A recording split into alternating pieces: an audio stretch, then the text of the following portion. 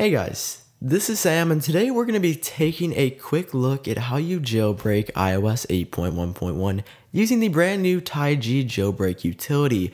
Of course, right as we jump into it, the first thing you want to do is do a full backup of your device to your computer using iTunes. So just plug your phone in, and instead of doing an iCloud backup only where it syncs only your most important data to the cloud, I would highly recommend doing a full backup to your computer just in case some data would be lost, even though it's extremely unlikely that any of your data would be lost during this process.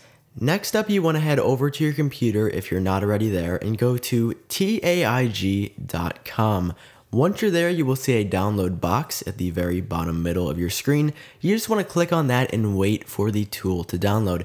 I believe it's about 45.9 or 46 megabytes in size, so it'll take a little bit to download depending on the speed of your internet connection. So after it is finished downloading, you might get an issue where it says this is not commonly downloaded. Whatever you do, don't hit discard, click on the arrow next to it, and then click on keep. Once you've done this, it should go ahead and launch up your downloads folder and then just double click on the Jailbreak utility. But Windows is once again trying to stop us, and if it does this, go ahead and click OK, right click on the application, and then just hit open one more time, and after that it opened right up for me. After you've launched up the TaiG jailbreak utility on your PC, we actually need to head back over to our iOS device. Once again, this jailbreak will work on iPhone, iPad, or iPod Touch. I'm just going to be showing you guys on my iPad Air 2 in this video, but if you have a passcode set, you have to go ahead and disable that, just like this. So settings, passcode, or Touch ID and passcode, depending what device you're on. Disable your passcode, and once you've done that, just one more thing on a device, head over to iCloud, go down to Find My iPhone, and make sure you have the Find My iPhone toggle disabled. It'll ask you to enter your password, but once you've disabled that toggle and passcode lock is no longer on, we can go ahead back on over to our PC. Now once you've gotten this far, you just want to simply disable the green checkbox right under the text Cydia 1.1.16. Just make sure you disable that checkmark unless you are a Chinese user, because this will add a Chinese app store, which makes no sense. It's completely in Chinese, and it's just an extra app on your iOS device that you don't really want. So just make sure the Cydia 1.16 box is in fact checked, and then go ahead and click the green button right down below, and from there the jailbreak process will begin. Hands down, this is probably the simplest jailbreak I've ever done.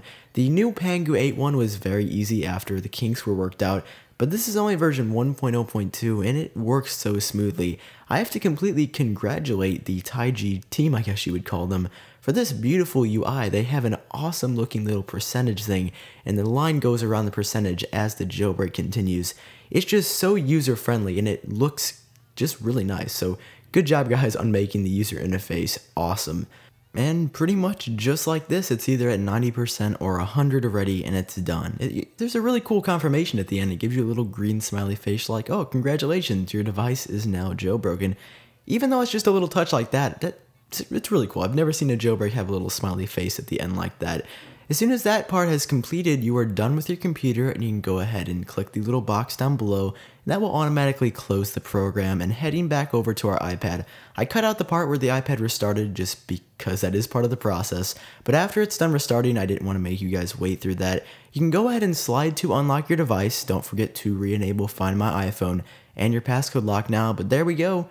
Cydia is sitting very nicely right on the home screen. We can launch that up, and now we just have to wait for a process now longer than the jailbreak of Cydia preparing its file system. So don't worry if this takes over 3 or 4 or possibly even 5 minutes, because that's exactly how long it took for me. Of course, I don't want to make you guys sit through that, so I skip to the part where your device resprings.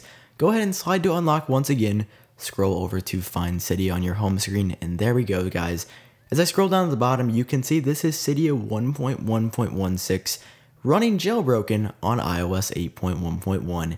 If you enjoyed the video, feel free to leave a like down below, and of course subscribe for more jailbreak tweaks, themes, and tutorials just like this. This has been Sam with iUpdateOS, and I'll catch you guys in the next one.